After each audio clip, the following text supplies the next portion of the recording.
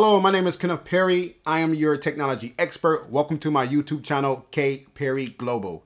Today we're going to talk about Cortana and how to gain access to Cortana across devices, right? Especially using it on your mobile phone.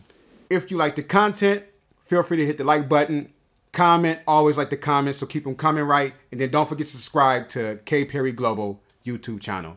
All right, so let's hop into the content and go from there.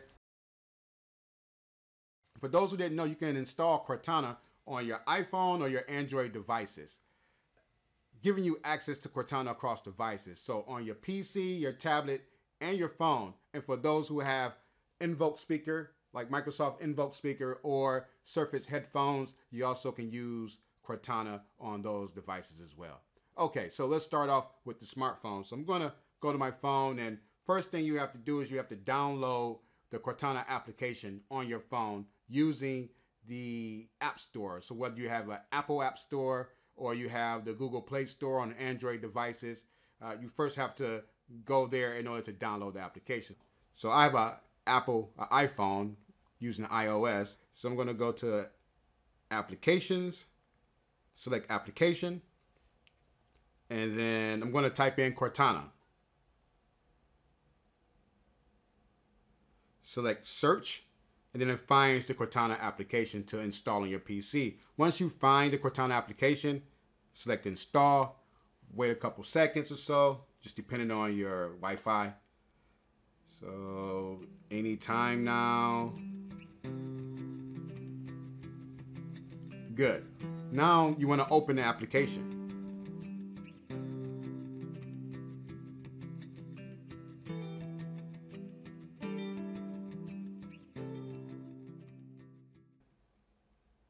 Once I get to the application, you want to select Allow Always for Cortana to gain access to your location.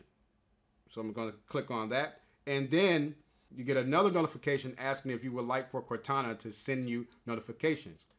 You definitely want to do that. So hit Allow, Microsoft account. The same account that you use to sign in to your Windows PC. So I'm going to select Add an account. I'm going to type in my Microsoft account.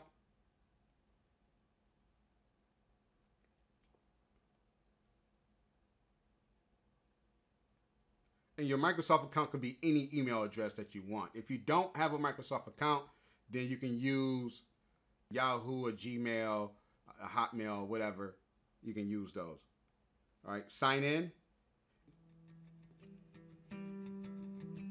You're going to sign in, and then it's going to ask you for your password.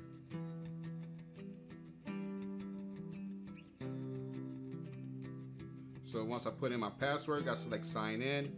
And it's going to take me to Cortana's home screen on my phone. Okay, there you have it. So then it gives me, it takes me to the upcoming screen. So the upcoming screen gives you all the information that's needed for today or tomorrow. You have on the left hand side here, if I click on the Discover button, you have the Discover button, which gives you some tips on how to use Cortana so you can check your emails on the go. You can stay up to date with your schedule with Cortana. You also can join the next meeting hands-free with Cortana, and then also manage your task across Microsoft applications. That's with the To-Do app, Cortana app, and then also your Outlook app. Okay, let's go back to the Cortana home screen, and the right-hand corner, upper right-hand corner, you have the three lines. That means like list, right? Options. So when I click on the options, it takes me to settings, reminders, list, and then suggested tasks. So in settings, you can manipulate or customize Cortana to your lifestyle. You can add your favorite places. You can add, different accounts, music, connected home, calendar. There's a ton of things that you can do in order to make it happen.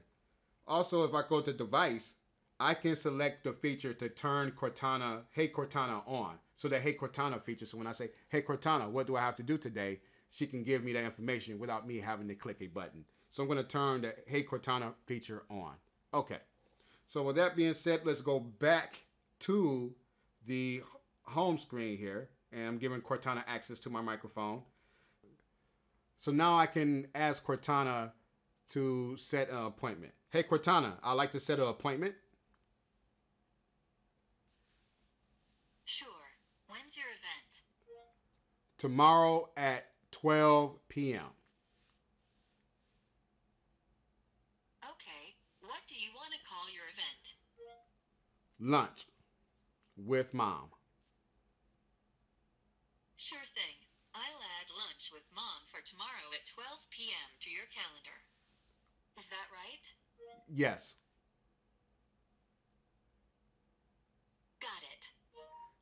Once you add the appointment to my phone, now I can access that appointment on my computer or on the Invoke or any other device that I have with Cortana on there.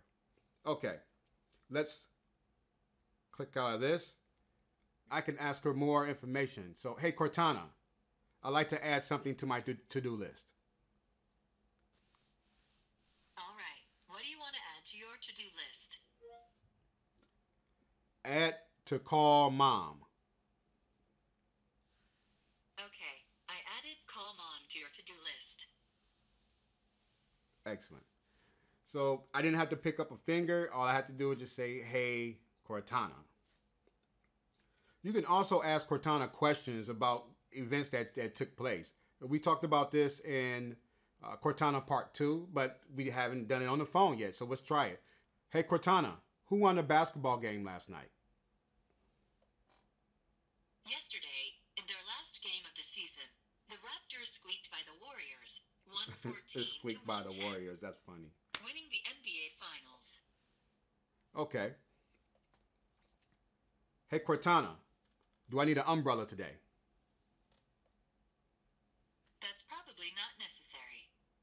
The forecast shows partly sunny skies with a high of 68 and a low of 52. You can pretty much ask her anything. Maybe I was working on a math equation and I wanted the answer. I can simply say, hey Cortana, what's 2 times 4 times 6 times 7 divided by 10? 2 times 4 times 6 times 7 divided by 10 is 33.6. Okay, so she gave me the answer. You name it, she can get the information for you, no problem at all, because that's what a personal assistant does. Your personal assistant is there no matter what device that you're using at that time. Whether you want to stay up to date with your schedule or join the next meeting or even getting your flight status, Cortana is going to provide all that information for you. In Cortana Part 4, we're going to explore more of the managing skills and how you can use Cortana on your Cortana-enabled device, like the Invoke or the Surface headphones. Thank you for watching. Talk to you soon. Thank you for watching Cortana Part 3. Cortana Part 4 is coming up next.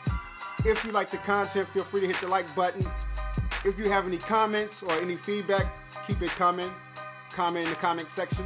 And then don't forget to subscribe to K Perry Global YouTube channel. Thank you and have a good day.